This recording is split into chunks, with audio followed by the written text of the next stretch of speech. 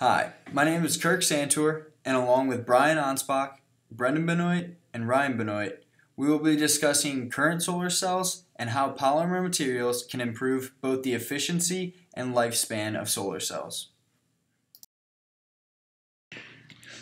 I'm going to discuss current solar cells and how solar cells work. Brian is going to discuss polymer solar cell efficiency.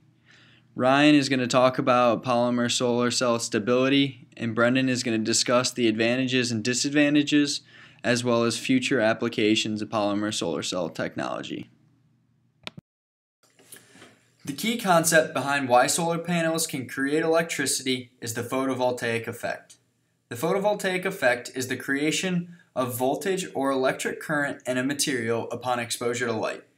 Essentially, the process of turning energy from photons of light into electric energy. This phenomenon was first demonstrated by French physicist Edmond Becquerel in 1839 at age 19.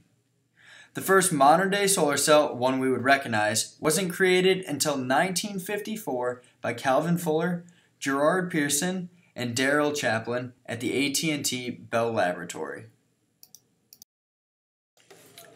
Today, solar energy provides 0.4% of the total energy consumed in the United States, for a total of 6,623 megawatts each year, with almost 60% of all solar panels being located in the state of Nevada. While 0.4% might not sound like much, solar has seen a 400% increase since 2010. As the efficiency of solar panels increase and the price to produce them decreases, solar power is becoming an effective method of reducing our dependence on fossil fuels and in turn reducing greenhouse gas emissions. Solar cells, or photovoltaic cells, are made of semiconductors. The primary material used in solar cells is one of the most common semiconductors, silicon. As such, silicon is an ineffective conductor because it has no free electrons when in a perfectly crystalline structure, such as that used in solar cells.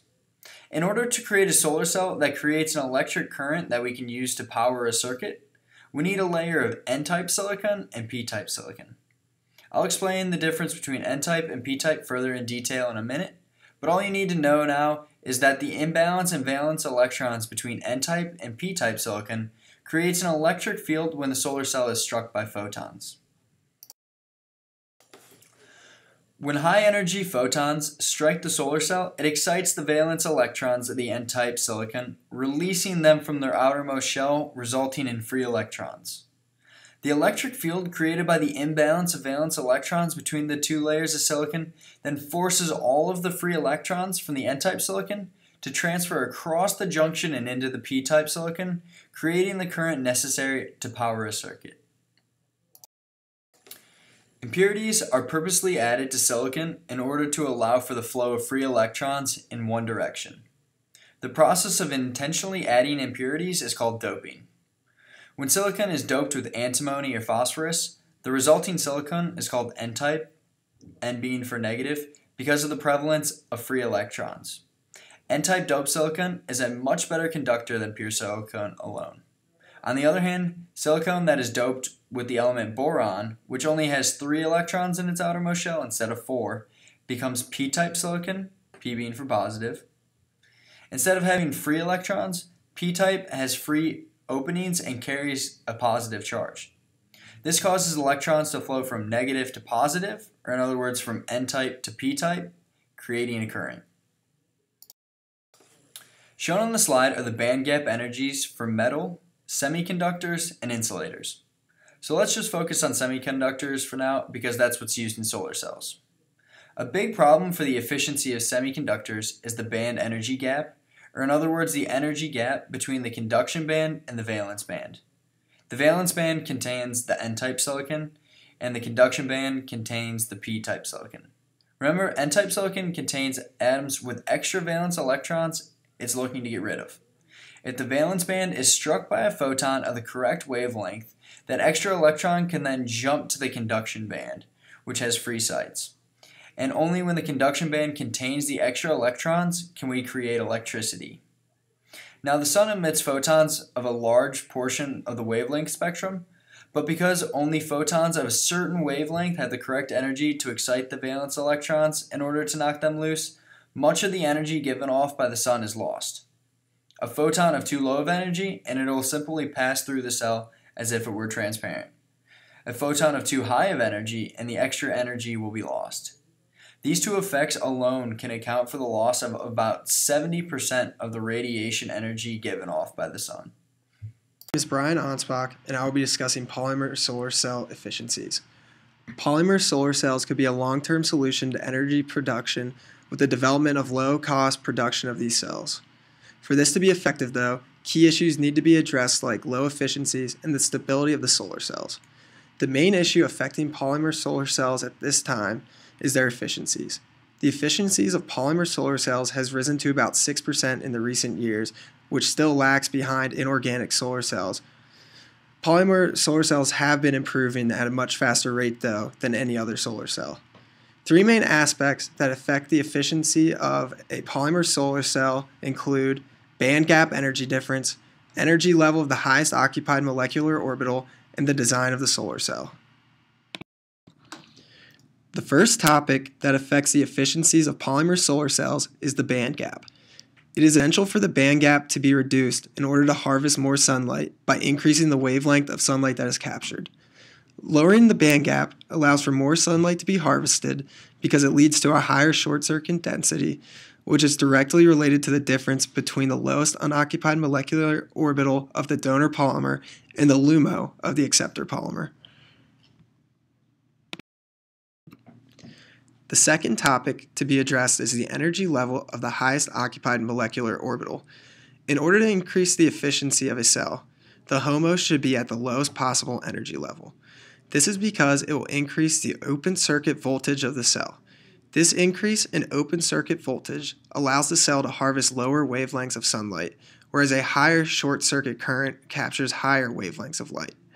The open circuit voltage is limited, though, by the differences between the HOMO of the donor and the LUMO of the acceptor. Optimization of both a short circuit current and open circuit voltage must be found in order to increase the efficiencies of polymer solar cells.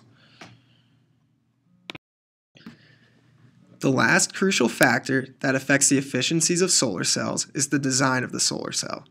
The cell works by forming an exciton, which disassociates, releasing an electron.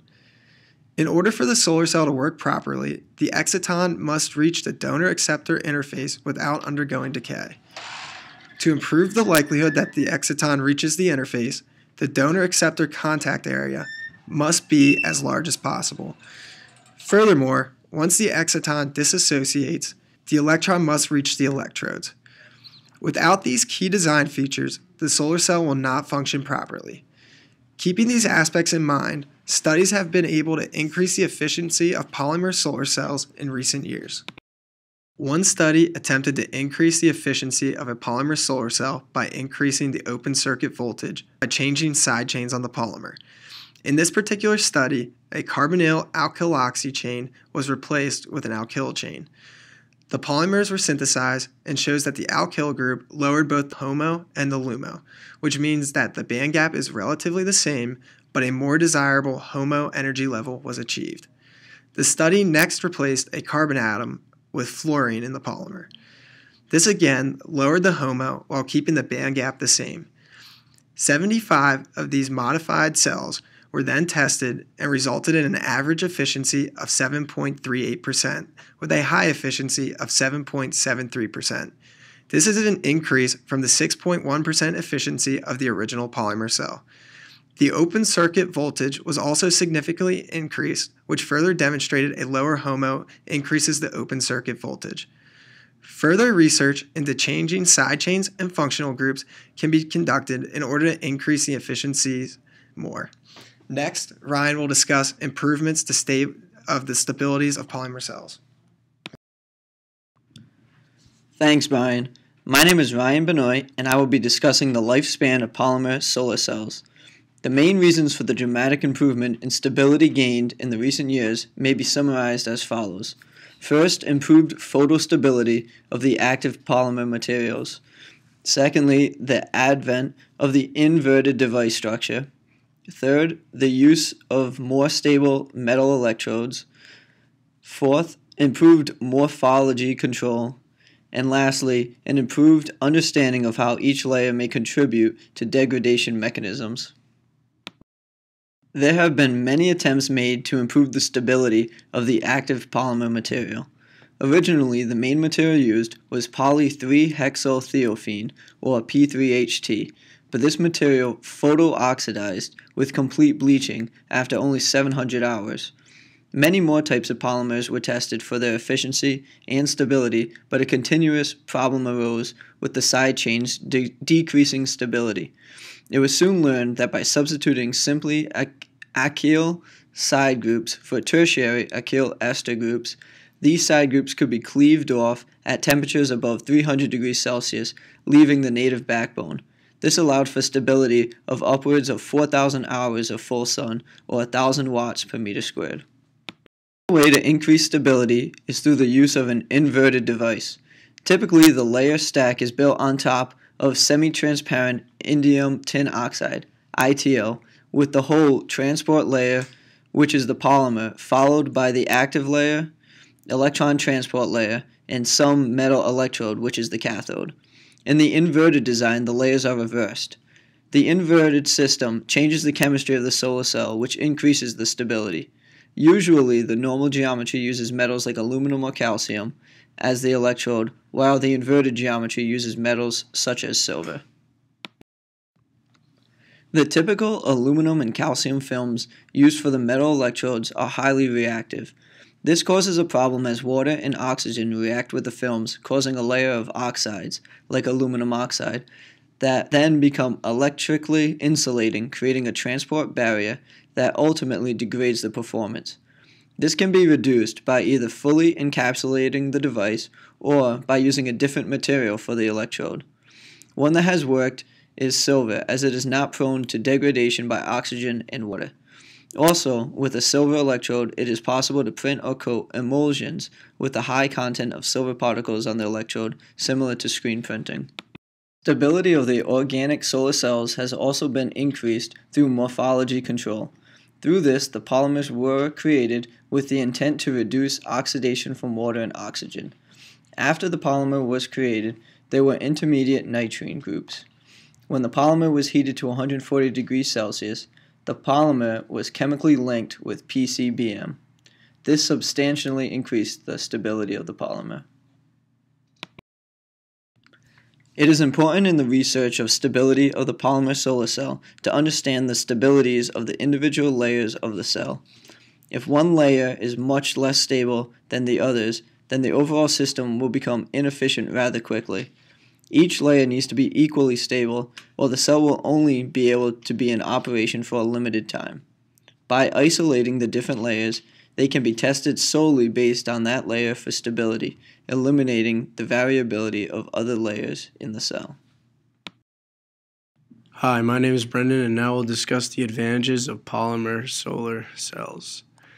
Some of the potential advantages are flexibility, processability, low material cost, and independence on scarce resources.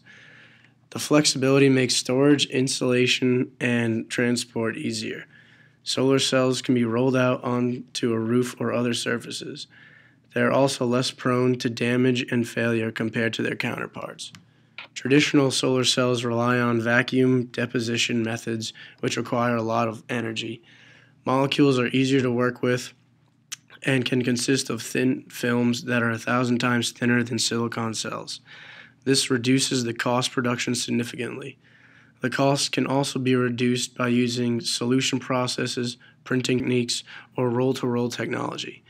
These methods allow organic solar cells to cover large surfaces easily and cost-efficiently.